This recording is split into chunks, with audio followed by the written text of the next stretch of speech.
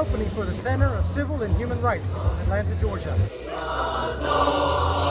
Sing a song, voice and sing a song, kissing the rising sun. Our new day begun. It's just an incredible feeling to have come this far and to have an institution that's going to every day impact visitors. I just couldn't be more happy.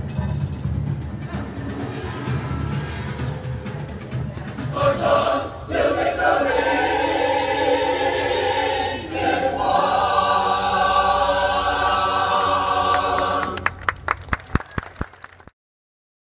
Everybody, it's great. Kwanza Hallman, City Councilman for District 2. We're going to celebrate the grand opening of the Center for Civil and Human Rights. It means so much to all of us to see this happen as a board member, founding board member, and the person who wrote legislation to help make this possible. It feels so good today to see it happen. I'm sure you're thinking of your dad today. Yes. What do you think Dad is thinking from above? Well, I think one, he would be excited to know that we're not only celebrating this legacy that we have in the city related to Dr. King, but now we've expanded to make it an international message that, you know, civil and human rights really do matter, and it is ingrained in the fabric of this city, and we plan to make this a place for dialogue, discourse, and solutions to all the conflict, all the challenges that we have around the world. At least we can play our role in that, coming straight from Atlanta in partnership with Coca-Cola and so many other great institutions that help to make this possible.